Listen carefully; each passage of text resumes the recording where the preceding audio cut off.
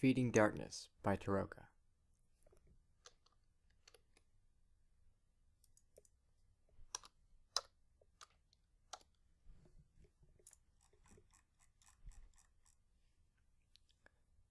Chapter 1. The Dusk. Okay, Twilight, focus. I've been in worse situations, I think.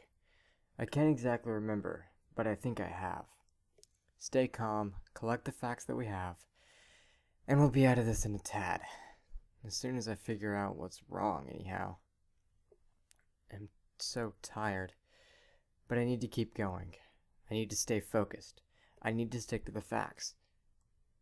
I'm in a well-lit room, fit mostly in white, with but a single picture along the visible walls. A card stands on a table to my side, but I can't read it. I can't feel nor move a limb. Multiple ponies sit and stand around me. I remember that I know them, but not much else. They've been here for some time, for as far as I can think back. No idea how long that is. I'm guessing a few days. There is darkness encroaching from the border of my vision, but it's tame for now. Whenever it fully envelops me, I sleep. Each time I sleep, I wake up with different ponies surrounding me. Of course, I tried to talk to them, but they never seemed to react.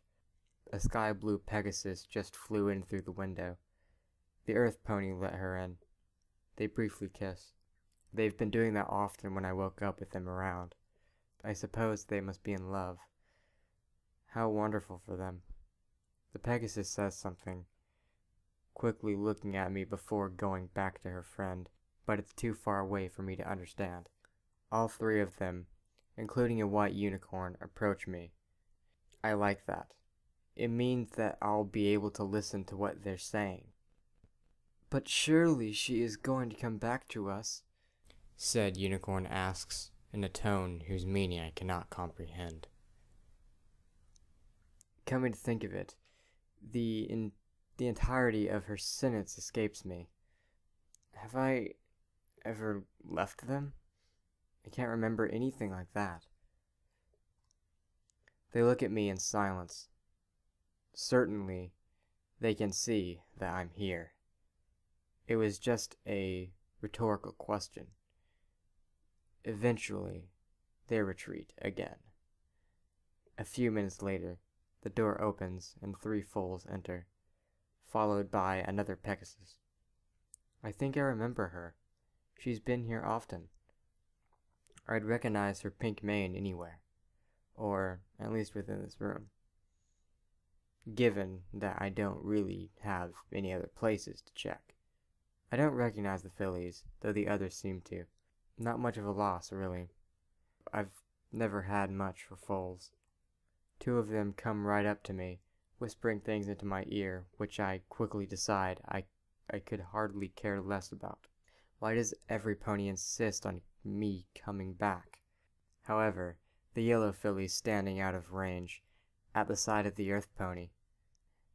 After only briefly exchanging words, I may be able to understand if it weren't for those still occupying my ears. The young one begins to weep. I had hoped it would be avoidable, but that kind of pony always seems to have a reason to. Simply a justification to why exactly ponies claiming to like foals are liars, nothing more. Eventually she manages to be calm, only to join those whose blabbering I still have to listen. Aside from that, it's fairly quiet in the room again. That is, until the unicorn talks to the buttery mare, and she bursts out in tears. Granted, while my vision gets a bit blurry with distance, I think I've seen a few tears out of her before, but never such an outburst. It seems that the white pony almost expected that, as she utters sounds with a calming tone while leading whom I presume to be her crying friend outside. Time passes. I hate that. Not because I'd be bored. I seem to have limitless patience, but because seconds seem to take eternities and vice versa. I need to find out what's wrong and fix it. I think that a few minutes have passed until a pony composed entirely of pink enters. I remember this one. Sure, the others have been with me often, but I can hardly recall a waking phase when she wasn't here. Something seems to have worn her down. I don't know how she originally looked, but I know for absolute certain that it cannot have been like that. Her eyes are dark and swollen, her mane is hangy and unkempt. She seems to be generally missing color, all of which clashes horribly with her literally being inked in 2 shades of pink. She whispers something to the orange earth pony, and everyone but her leaves. I suppose I may care for a reason, but I'm currently too busy enjoying relief from the foals. She comes up close, where I can hear and see her clearly. I'm not sure if that's an improvement. Even in my current state, I can't help but feel heartbroken at the sight. She begins to talk to me. Hey, Twilight. I'd throw you a party for speedy recovery, but you couldn't come. So I brought the party to you. From somewhere, she pulls forth some streamers, 2 balloons, and a cupcake. If you come back to Sugarcube Corner with me now, I promise you can have everything in it. Twilight, please come back. I don't know what to do without you. Please, Twilight. Please. The earth pony begins to quietly weep into the white sheet that's covering me. All throughout, I replied, tried to soothe her, but to no avail. She doesn't react in the slightest, continuing to soak the cloth, which I'm certain some pony would appreciate being dry, even if it is not me.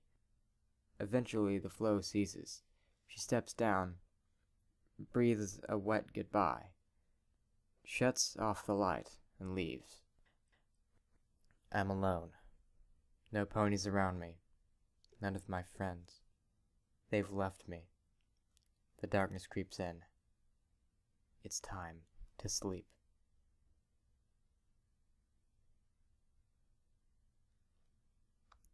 Feeding Darkness by Taroka. Chapter 2. The Dawn. I wake up after yet another dip into the endless darkness. There's a lot of white around, and the light is blinding me until my eyes adjust. I sit up and look around. Then, suddenly, a gasp from the side takes my attention. I look over and see one pony, the unicorn from before. Behind her, black fills out the windows. Darkness has come.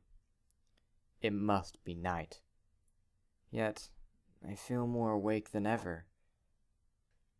As I try to ask her what's going on, all that results is a meaningless blurb, but it's something. She races to my side. I finally understand. I'm back. No more time to sleep. Okay, so that was Feeding Darkness by Taroka. I've actually been looking at this fanfic for quite a while and meaning to do a reading of it, but I never really got around to it because I've been trying to get back into ponies again, and I was having a little bit of trouble doing that. So, thankfully, I am now, and we can continue making awesome, amazing, cool things to read or listen to us read on this channel. And yeah, anyways, if you enjoyed, you know what to do. And other than that, I have no further updates this time, thankfully. So yeah, have a nice day. Oh, I'm serious, by the way. Why are you still watching? I'm done talking. You can go away now. The fanfic's over. Seriously, why are you still here? Ugh. You know what? Fine. I'll tell you something amazing. I am writing fanfiction over at fanfiction.net. I should have a link on the YouTube channel. So, yeah. Seriously. You're kind of scaring me now. Please, leave, please. Please.